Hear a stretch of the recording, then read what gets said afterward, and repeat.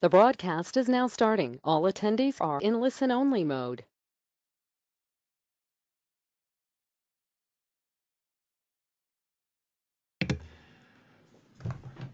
Hello everyone, good morning. This is Arthur joining from Delta E here in Scotland in Edinburgh.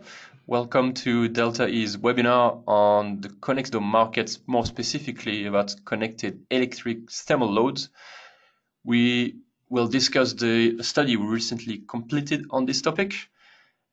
This webinar is recorded, so we will be able to put it on YouTube afterwards. You can share it with your colleagues. If you want the slides at the end of the webinar, we can also send that to you.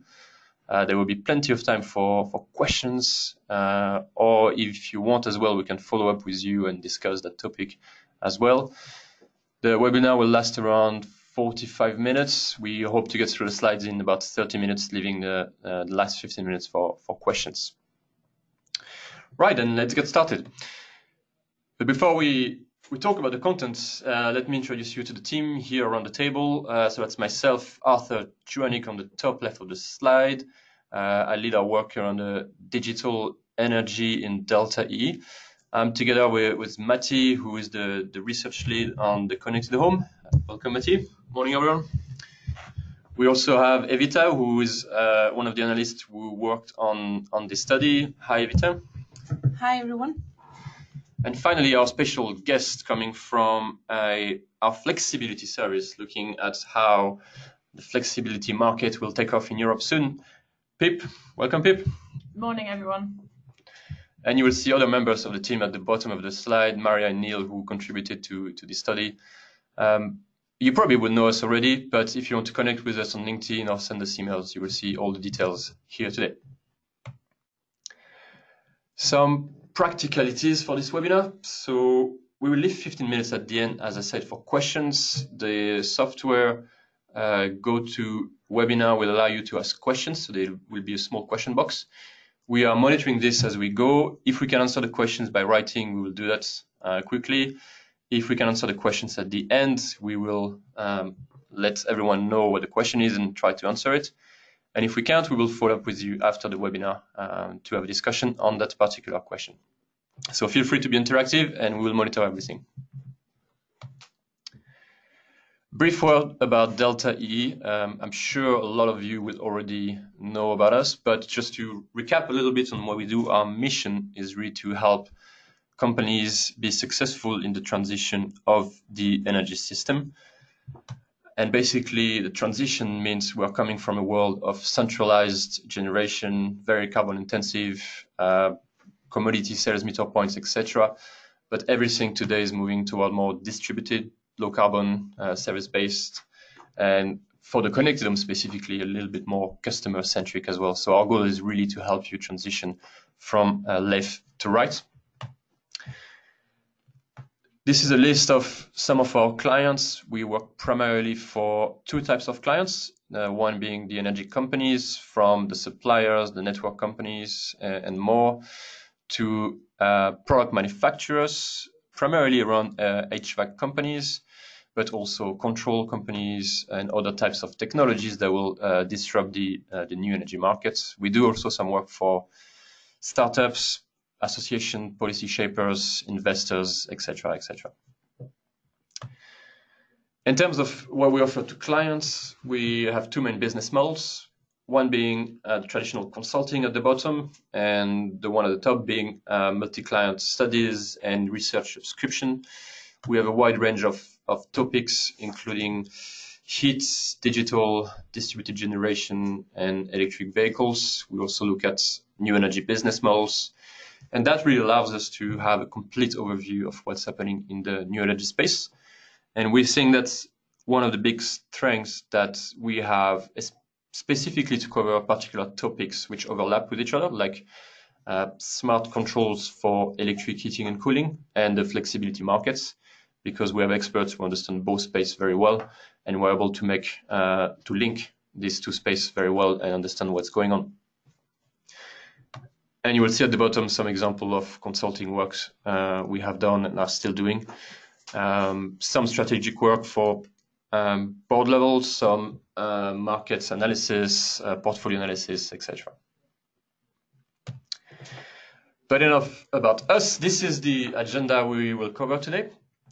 So we will first have a sort of overview at the context of this study, why we did this and how this fits within the transition from old energy to new energy. Pip will tell us a bit more about how flexibility works and what's really important to understand specifically related to heating and cooling. We will talk about the main approaches for connecting electric thermal loads. So how companies are going about it, what kind of technologies they are using, some example companies doing this. And finally, we will look at what we take away from that study, some of the barriers and opportunities, future trends, etc. And that will include some of the time for the questions at the end as well. So by looking at the new energy market, what we really started to see, and that's being validated by everyone in the industry, is two main trends actually happening in the electricity space. One being there will be a lot more electricity used by the market going forward. One of the reasons to this is because we have more appliances at home, in the office, in any industries, but also because electric vehicles will emerge and that will require a lot more electricity to be generated in order to be used. And the second big trend, which we'll focus on today, is the timing of this electricity consumption. We believe that it would be extremely important to have either the control or the influence of the timing of the demand in order to shift the timing of electricity and therefore avoid creating extra power plants, which are quite costly actually. And to control the timing of electricity consumption, there are three big loads which we believe are quite critical to control. One of which I mentioned is electric vehicle. So that's a relatively small market today. We are researching this in depth actually at the moment. So this will be big. We know this is going to be big, but today relatively small. There is a big trend of photovoltaics and batteries, which is one of the loads you can actually control or influence the timing of use. And finally, everything related to heating and cooling. So everything from electricity panel heaters, heat pumps, hot water tanks, air conditioning, etc., etc. And we believe this third category is actually the most widespread across Europe and the world, and therefore they will be the shortest opportunity to disrupt that market, because connectivity will be embedded in these products over time, and therefore there is a lot that can be done. There are other loads that can be debated whether we can manage the or influence the timing of consumption, like washing machines, dishwashers, lighting, etc. But at the end, these loads are not necessarily really big, and also it's not really convenient for the customers to change the time at which they use their loads. So we do believe that these three are the most important ones to consider. Now, talking about the electric heating and cooling markets, we want to put this into a context compared to the gas boiler market in Europe. So there are around 85 million gas boilers in Western Europe, and today 5% of these are connected via smart thermostats or via direct connectivity modules within the boiler. So it's quite a small market, but growing relatively fast, as you might have noticed in our Connectome research. Compared to actually the rest of the technologies we covered in the study. So from left to right, the electric heating panels, so really something that's plugging into a socket, and a home will have a few of these. That's actually what I have in my home. We estimate that in Western Europe, around 25 million homes have these sort of systems. And again, this can be debated about the numbers, but with most of Western Europe covered in this number. And less than 1% of these homes have connected electric heating, and it's probably even less than that actually. Same story with air conditioning, which can be found a lot more in South Europe, probably more in Italy, France, Spain. Around 20 million homes have this sort of split unit, which today are mostly controlled with a remote control that tells the unit to be on or off and maybe set up the temperature. And finally, a big market in Europe. There are around 50 million homes equipped with electric hot water tanks, and almost none of them are connected today, which is we think, a big opportunity, because the hot water storage doesn't need to be consumed or generated at any given time. This is quite a flexible load, actually. So we do believe that there is a massive opportunity for electric heating and cooling, both for space heating and water heating. So I will hand over to Pip to explain to us a little bit more about flexibility, how it works, and what we really need to understand in order to make the best analysis of this market. Thanks, Arthur. So I'm just going to briefly introduce demand-side response and give our definition of how we would describe that. So demand-side response is all about turning up or down, or even shifting from one time period to another, behind the meter energy demand. Now, this can be from any sector. Today we're focusing on the residential sector, but it could also be from commercial and industrial sectors. And it can be from a range of assets. So Arthur's mentioned a few: storage, EVs, HVAC, lighting, and also on the commercial and industrial side, generators, whether CHP, diesel generators, UPSs, etc. So these loads are typically brought together or aggregated. And then the flexibility, so I mentioned you can turn these up, down, or shift from one period to another.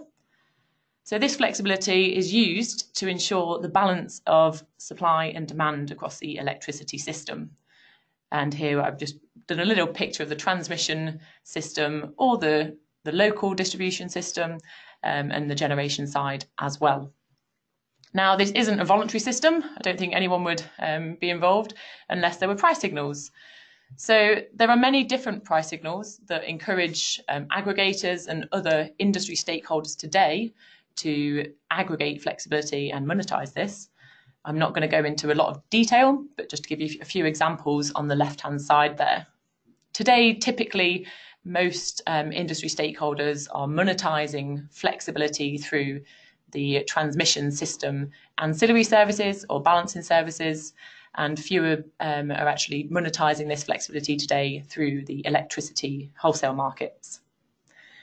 And previous to demand-side response, so this is still a growing, emerging market. Traditionally, the main method used to balance supply and demand has been to adjust the supply of the upstream. So very large power plants, generation assets were traditionally used to help balance the system. And Arthur's already mentioned the markets are changing. We are seeing more behind-the-meter assets, distributed assets, so EVs, electrical, HVAC, etc. And on the upstream side as well, there's more distributed, intermittent, renewable generation sources. So lots of these changes are calling this need for flexibility on the demand side. A little look at European markets. So there are markets today are opening for demand-side response. That means value streams are becoming available across a range of different price signals that I mentioned for industry stakeholders to monetize flexibility today. So the map here, the countries in yellow are where markets are open and commercially active, and the markets in blue are currently being developed. Not only are markets open, we are seeing activity as well. So there are many aggregators. Here's just a selection of a few examples of who are active today in residential DSR. Now this could be through trials, it could be more commercial, but there's lots of different approaches, business models happening today to monetize residential DSR. Now I've focused on aggregators, of course, there are other players as well trying to get in this space that the guys here will talk about a bit later.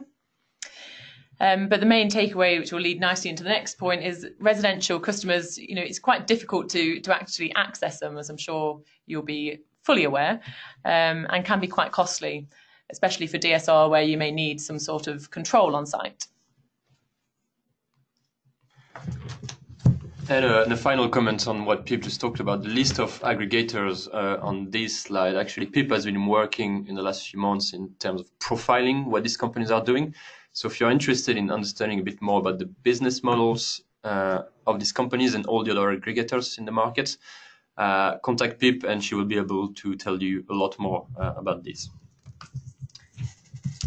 So during our research, we have tried to identify what are the main approaches for connecting electric thermal loads, and we will go through this in the next slide. So there are four main approaches in the market at the moment for connecting electric thermal loads. The first one being a demand-side response, or else DSR-focused proposition. We see most activity in this case coming from aggregators who want to connect electric thermal loads to offer flexibility and participate in the flexibility markets. The main customer proposition in this case is usually around energy savings and some basic on and off controls. The second one is a control-focused proposition, and in this case we see most activity coming either from HVAC manufacturers or manufacturers of climate controls. In this case, the customer is offered connected controls either as a retrofit solution like a smart thermostat or as a built-in connectivity into the actual electric heating or cooling system. The third approach is a combination of the first two, so a DSR and a control-focused proposition. In this case, the customer does get connected controls, but at the same time, the company is trying to connect the electric thermal loads and offer flexibility. This is quite a niche market today, but we see it emerging. The third one is a much more holistic approach. It's the home energy management proposition. And in this case, the customer is offered a holistic solution where it can optimize the electricity generated from PV panels or stored in batteries and use that for its electric heating or cooling or hot water. This is quite a small market today, but we expect it to grow in the future. In the next slides, we will go through examples of the first three, but we will not cover the last one. And then as an example from the demand side, response side of things, the number one leading player in the market in Europe in terms of the residential side of things is definitely Voltalis, which is especially active in the French market. So Voltalis' proposition was that they offered customers a free gateway and a modulator that would be installed on an electric panel. The customer would get this for free and get some insights around the energy consumption. And in return, and for Voltalis, they would be then able to control certain electric appliances within the home. So the modulator would be installed on the electric panel of the customer's home. So it would only do really simple, crude on-off control. So turn off a whole circuit, for instance, which might have, let's say, a hot water tank or your electric space heating. And actually, just to give you a practical example, I've recently been a member of the trial that we are doing with Voltalis in the UK. So my home is actually equipped with electric panels and a hot water tank driven by electricity. And in my home, there's basically 4 electric circuits, one looking at the electric heaters in the bedrooms, one at the other electric heaters, one at the main part of the water tank, and one at the boost part of it. So what Voltalis did is to set up this sort of circuit breaker with 4 switches so that each part could be turned on and off remotely at the times where they needed flexibility.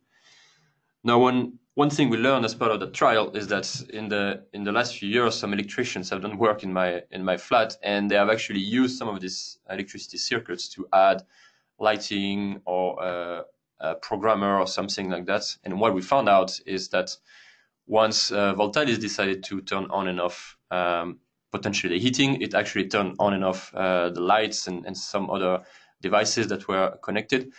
And therefore, these can be some of the limitations of this sort of system. So you can obviously see that some of the household members were not particularly happy to have no light at night. But we do think that's quite an interesting solutions anyway for residential customers.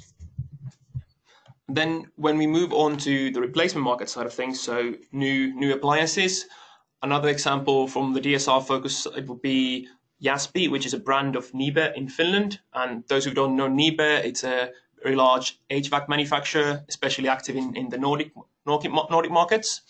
And what they have done is they have worked with a company called Their Corporation and actually integrated the connectivity into a regular hot water tank. So you can buy the same model with or without the connectivity. So it's just a standard hot water tank. But what Their Corporation is able to do is that they can interrupt the timing of the hot water tank, and Their Corporation has a lot of experience working with residential customers. So they completed trials, for instance, with the Finnish grid operator Fingrid, and have been able to verify that their solution works and gives a quick enough response time. And now with the hot water tanks, they would be able to then participate in all the flexibility markets in Finland. And this is an example where an HVAC manufacturer is coming together with a company that is specialized in aggregation. There is a quick question coming on Voltalis. Probably a question for Pip. Pip, for Voltalis, do you know where the pricing signal comes from? Yeah, sure. So as I mentioned just a minute ago, most of the aggregators monetize flexibility via the transmission system operator ancillary services, and some through the wholesale market as well. Now in France, there's what's called the NEBIF market, which is accessing the wholesale electricity costs for all players. And that's mainly where Voltalis is monetizing flexibility today. Thank you, Pip. And please continue sending your questions. We see a lot of questions that can be kept for the end, but the questions that fit within the current slides, we will try to answer them as we go. So here we're going to talk through some examples of control-focused propositions for electric heating. So a solution that is targeting the retrofit market has been developed by Group Muller in partnership with Netatmo. For those of you that didn't know, Group Muller is one of the leading players in the electric heating market in France. And their solution that they have developed with Netatmo is called Intuitive. This is a very simple connectivity module that can be very easily retrofitted in your existing electric radiator. It is a solution that is targeting the French market and will be compatible with all the Group Muller electric radiators. And some of the example companies doing smart controls for electric heating are Delta and Atlantic, so some of the largest heating-related companies in France. And their approach is actually quite interesting. So Delta manufactures thermostats or programmers for electric heating. And sometimes, for the most recent products that they have installed, there is already a radio connectivity embedded in the product. So for customers to gain access to the app and the whole connectivity, you just need to buy a gateway, actually. And once you buy the gateway, you can automatically find the thermostats, and then you can control it with your app. So they have almost future-proof their installations for the upcoming market. And it's a similar approach with Atlantic, who has some of their most recent electric panels pre-connected in a way. And again, you just need to buy a gateway to connect them. If they are not connected, then you buy a small connectivity module that you attach to the electric panel. And again, with the gateway, you're able to do connected controls. And now a solution that is targeting the replacement market. This is coming from the company Rointe. Rointe has recently launched a new product line for electric radiators, and hot water tanks. And these systems have built-in connectivity, so they don't require a gateway. They are Wi-Fi connected as they are.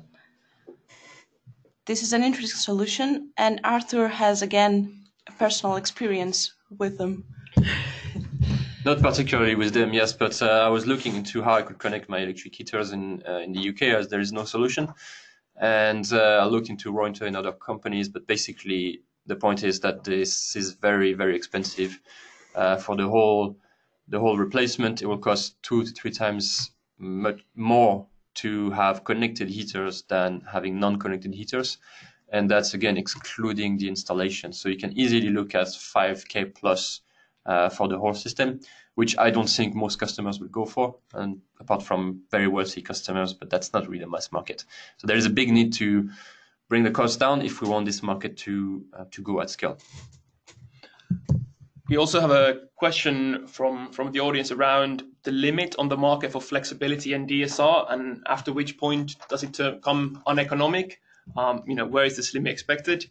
I think from that side of things, in a way, the demand for flexibility will always be given at a given time. But as Pip mentioned, the increase in amount of intermittent generation, more and more old generation going offline, kind of this demand is likely to go up. But of course, it's a question of who can supply the flexibility, and that's kind of alluding to the title of our slide about race for scale in this area. Yeah, I also do think it's about how we see the trend of the market and that developing. I'm happy to talk to Anthony afterwards as well. We have a view of the future and what that will look like. Certainly the market for flexibility and DSR won't always look the same as it is today, and it will chop and change as we see more smart meters, for example, going in, more time of use tariffs will open up. So maybe the very kind of reactive value streams that we have today will fold in and be merged with time of use signals, for example. So I have more ideas on the future and what that will look like. So happy to discuss that with Anthony afterwards too. Great to see that the topic of demand-side response is one of the most exciting ones on this webinar. The next product category we focused on in this study is the electric hot water tanks. And again, splitting this by the retrofit versus the replacement market. So I recently trialed a beta version of the mClimate product. mClimate is a Bulgarian startup focusing on creating new products for the connected home. And basically, to try to understand how some customers like me control their hot water tank, there is basically no control over the tank in my flat. The only thing you can do is turn on and off the tank.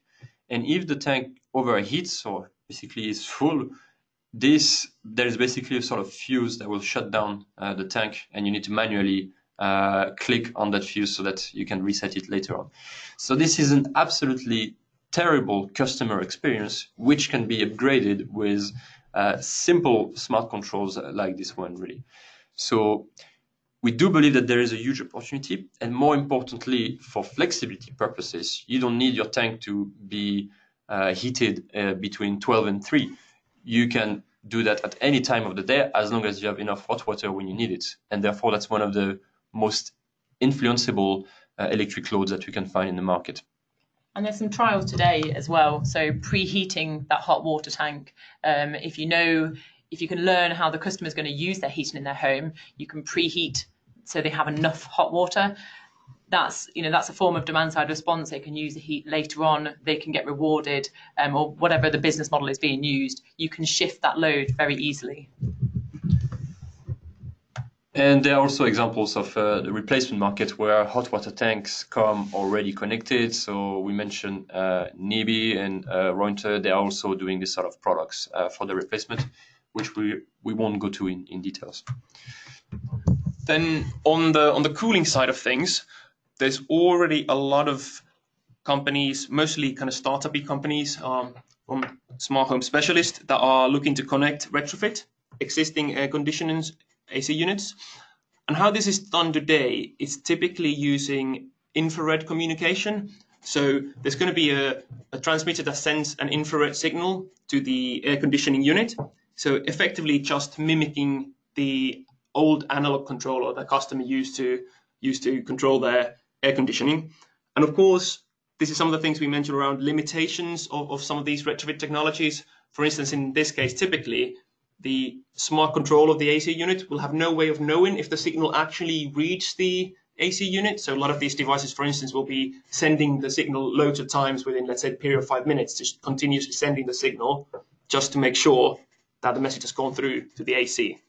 So a lot of these solutions are yet not very ideal in the installation, and the installation at times requires a bit of customer effort of, let's say, programming the control. Then on the replacement market side of things, there's the logos of many of the large AC manufacturers there. They're in gray, as a lot of these companies, they have the capability of building in these solutions or easily modifying their production line to add the connectivity module into the AC units, but many of them have chosen not to do this. It also comes down to the question around when we talk about flexibility is is who pays for the connectivity in the unit. So for someone like big manufacturer like Mitsubishi, it's an added cost to put that into your unit. And what's the return you get on it? And of course, the aggregators might not be willing to pay for this added connectivity. They would of course love to have it, but who pays for it? And then this takes on us to the kind of the future, which will be a combination of the comfort side of things and then the demand side response coming together. And there's some examples of companies kind of having this vision from the start when they begin the development of a product. So for example, Dimplex, they have developed a storage heater called Quantum Heater, which they are actively already trialing of using it, not just for comfort controls, but also participating in demand response initiatives. But the reality of it is that this is still on kind of trial basis, and the flexibility markets, it's not easy. They're not always that simple to work in. So still actually in the market, it's being sold to customers more on the comfort side of things rather than actually the demand side response. And that takes us to the question, moving between DSR and the control focus is not necessarily that simple.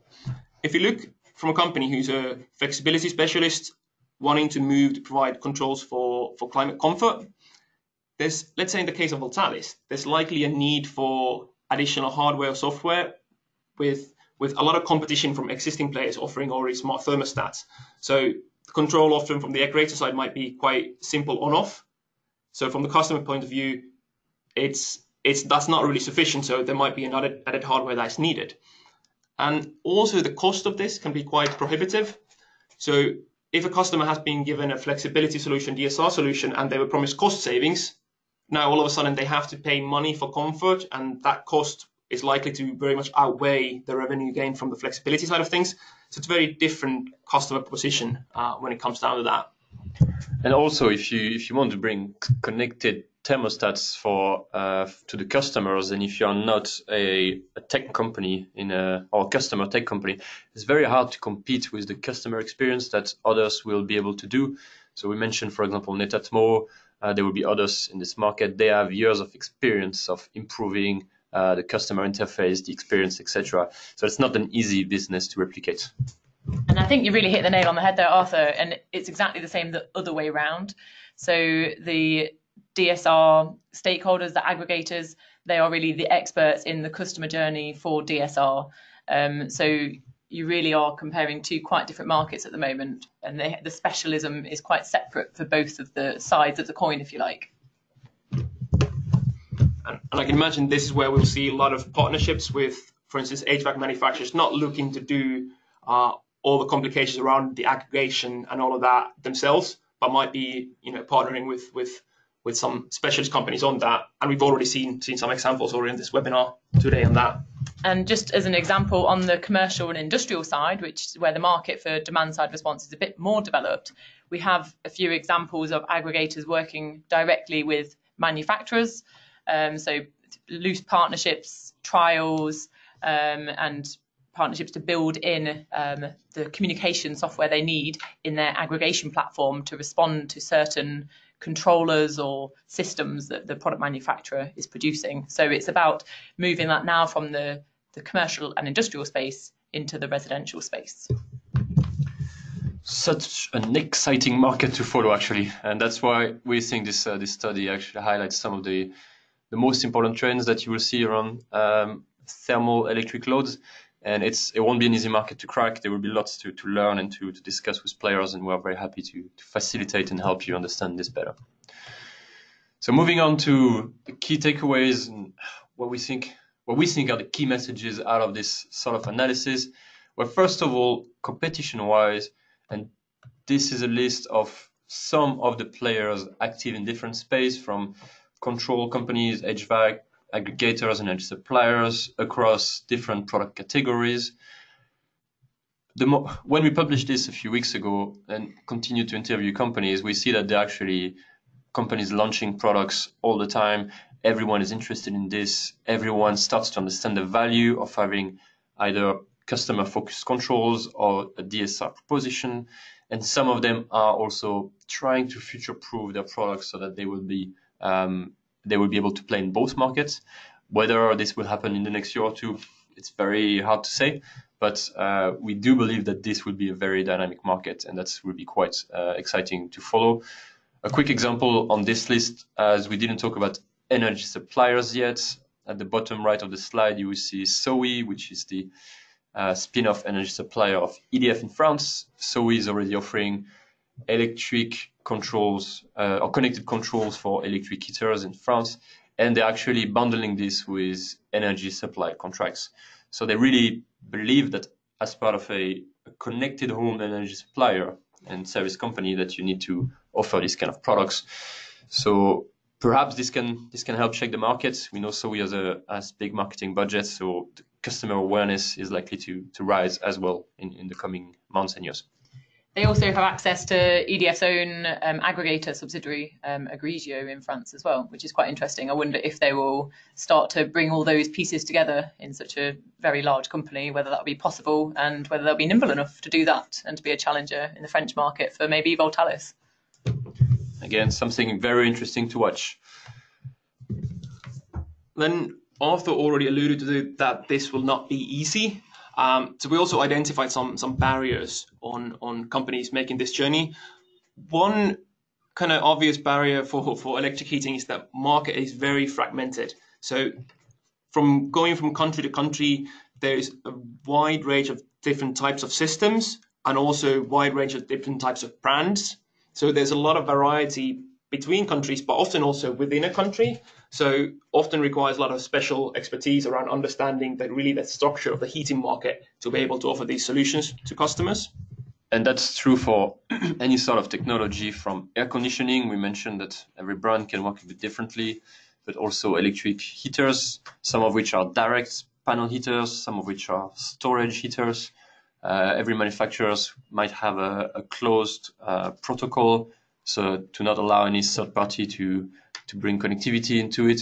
So yeah, so there is a big fragmentation on every part of these technologies. And then also there's some technical challenges to overcome. So for instance, we talked about the residential DSR flexibility markets in being able to get a quick enough response time, verifying that signal and complying with local regulation, which also can vary from one market to another.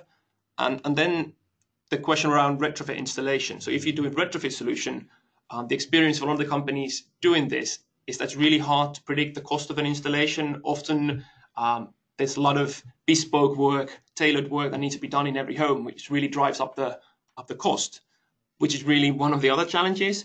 Is especially significant for the retrofit side of things. For, let's say, electric panel heaters, if you need to connect every single panel heater individually, that really adds up the cost over a house. And that's why we're seeing companies like Delta Door, Atlantic trying to basically future-proof their solutions to be able to do this in a more cost-effective manner. And then when we talk about the flexibility, there's really uncertainty over the value, what's the future value of demand-side response. And this will be different in different markets, but also it might be very different within a country, very local.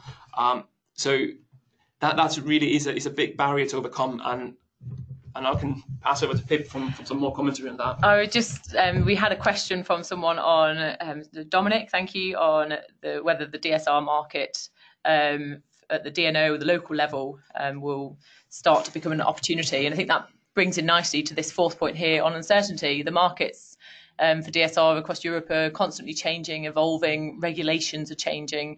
And yes, absolutely, the local energy markets are becoming an opportunity. We're seeing many DSOs leading innovation trials and creating projects with many different partnerships and collaborations across the board. So that's absolutely a value stream that will open and evolve as the markets also change. And there's also on the question, there was an example around electric vehicles, and we've actually just now publishing a really big study looking at smart EV charging, which is really looking to tackle this issue around often the local issues. And there are already some applications, for instance, that are helping customers manage their peak consumption, which they can also get a significant financial benefit as well. So there are applications out there already on this. But not to end on a down note, there's also several reasons to be really optimistic about this market. the electrification, digitization is really happening across the board. This is really kind of referring to what Arthur said at the very start of the webinar, with all the technologies, new technologies coming into the homes. So really this big picture, I don't think you can ignore that. And then when it comes to the smart home market, we saw that gas heating side of things, we're already penetration of around 5%, and that market is continuously growing. And we're really seeing much more mature solutions in terms of the actual technical implementation, but also really the customer experience from the early days of the smart home has really evolved. And I think a lot of those learnings can be moved on to the electrical side of things. And one of the big things that's happened in the smart home market is really the smart speakers, the voice control. And I think in here is where this would be really much better suited for, let's say, electric heating rather than gas-based heating. So for direct electric heating, there's very low inertia in the system, so the reaction times are very quick. So the customer can really, if they turn on an electric panel heater with their voice, within minutes they'll notice a difference in that. And the same goes for cooling as well. So it's really a different customer experience, and I think actually this application is much better suited on the direct electric side of things rather than the gas and hydronic systems. And also I think there's a really big competitive component to this for the HVAC manufacturers, staying on top of connectivity with, I think, on the gas heating side, smart thermostats increasingly becoming the norm for new installation, and this kind of similar customer experience of expectation, how you interact with your heating system, it will move over to the electric side of things as well. And of course, there's loads of additional service components you can also bundle in with this connectivity as well. So there's opportunities there, definitely.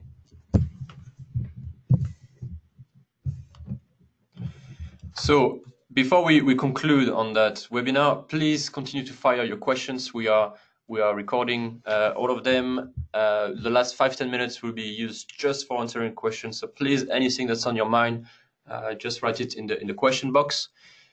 But just to give you a brief summary of the study, to give you a bit of the sales pitch of this, if you're not a subscriber, it covers basically market analysis and forecasts per country, benchmarking the countries on different criteria. We looked at case studies and really deep analysis of some of the types of propositions that are available in this market. We even looked at Australia, actually, because it's quite an interesting PV and battery market, but also air conditioning. So there might be some opportunities which vary from state to state. We know some of the aggregators like Tico are actively looking at this market, and there is a big reason why.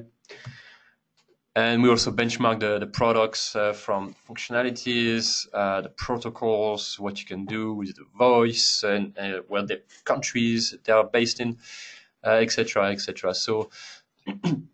So this study really helps you understand the opportunity, what's going on, who is doing what, and how your business is best placed to fit within that. Got a quick question now on whether we see Apple, Amazon, and Google becoming significant players in home control, as they have huge penetration of connected home devices.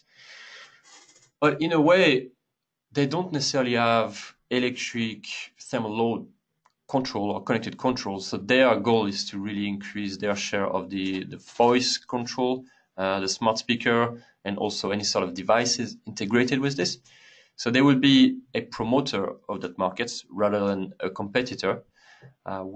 Amazon, for example, is forcing companies to have compatible Alexa skills with them in order to be promoted on the Amazon marketplace. And I don't think Amazon wants to. I think Amazon wants to remain neutral in terms of technology as long as they make their money by selling the devices. And then we have another question around on the feed-in tariff side of solar PV and how that will change, and will that have an impact on connected controls? And I think we're going to see that's something we covered in the report. I didn't have the chance to get into today. Was also, but for instance, in Germany, this opportunity is really coming up in the next few years as the feed-in tariffs are being phased away from some old installations, and we're already seeing a lot of activity in this market, and that will be a big opportunity. And with regards to the opportunity for demand-side response, I think Barty had a question on that as well. Absolutely, with decreasing feed-in tariffs, that leads towards an opportunity of self-consumption. To optimize your self-consumption of your PV system. Obviously, that then leads to an opportunity for some sort of storage, whether battery storage or hot water tanks, thermal storage, and diverting that. So absolutely, depending on your definition of demand-side response, self-consumption is a value stream there for that. So decreasing feed-in tariffs will only open up the opportunity, especially as electricity prices also do increase, and some markets we see a much higher electricity price than others, for example Germany compared to, for example, the UK. So yes, absolutely, that is a driver there. Thanks, Pip. There is maybe a final question we can take. Talking about aggregators again, would aggregators not concentrate on commercial and industrial customers rather than residential customers with high transaction costs for small loads? So basically, why the hell would aggregators look at residential if they can make some money in commercial and industrial? It's a very good question, and I think that pretty much describes the narrative of the market today. So the demand side response market today is very much large industrial loads and backup generators. So quite a lot of diesel generators, some CHP, and other generators, battery storage in some markets where the battery market exists. That's a relatively new load there. And industrial processes, so big metal crushers and aluminium smelters and chemical processing. So absolutely, that is where the aggregators, most of the aggregators, are focusing. Some are trying to distinguish themselves by focusing on the residential side, and obviously to focus on the residential side, it makes sense to plan in for residential DSR in products. So you see lots of, I think some of the ones that Matty talked about earlier there and Jaspi partnering. So it doesn't make sense to go around knocking on doors as an aggregator and connecting residential customers. What it does make sense to do is partner with a product manufacturer and install whatever communication software you need in that product to be able to just activate it online. So you don't want to go into that property because, yes, the transaction cost is far too high. The other aspect of that is you need a portfolio big enough to be able to monetize. So for residential loads, obviously you need much more loads aggregated to be able to create that 1 megawatt, which is sometimes a minimum threshold for some of the value streams, to be able to monetize that. And as a quick comment there, I think this comes really why we think the future is of the combination of these two approaches, and with a lot of these connectivity integrated, but also on some of the new technologies like electric vehicles, some of the issues might be very local. So actually for the local distribution network, the low voltage network to work properly, there might be demand for actually really at a household level managing the loads, for instance, for not causing power outages in a local level. Thanks, Matty. Thanks, Pip, for this heated discussion. Just to summarize a bit what we offer at Delta specifically on this topic. So we have 3-4 different subscription services in addition to the Connect Dome one. The flexibility and energy storage, the EV and electricity, the customer data value advisory service, and basically all this landscape of expertise help join the dots as we did today in this webinar. And we do think it's extremely important to join the dots to make the right decisions in the new energy markets, particularly for the connected home and electric heating and cooling. It's particularly important to understand what's going on. Flexibility, perhaps in EV, perhaps in storage as well. So we do think having our expertise will help you understand how to make the best out of this market. And we have more questions, but we are running out of time. Apologize for that, but we will follow up with you after the webinar, if that's okay with you, to answer your questions. This webinar was recorded, so you can watch it again on YouTube after it. We can send you the slides if you want. You can share it with your colleagues and talk about it as much as you'd like. In terms of next step of our service, we will continue looking at this topic and update the landscape of this space as we go, because it's really, really exciting space. If you have additional questions, please reach out to us. You have our contact details. We are always happy to have a really good conversation. And I think this is all for now. So let me thank Evita, Pip, and Matty for their contribution. And I hope to see you again, guys, on another webinar. Thank you very much and goodbye.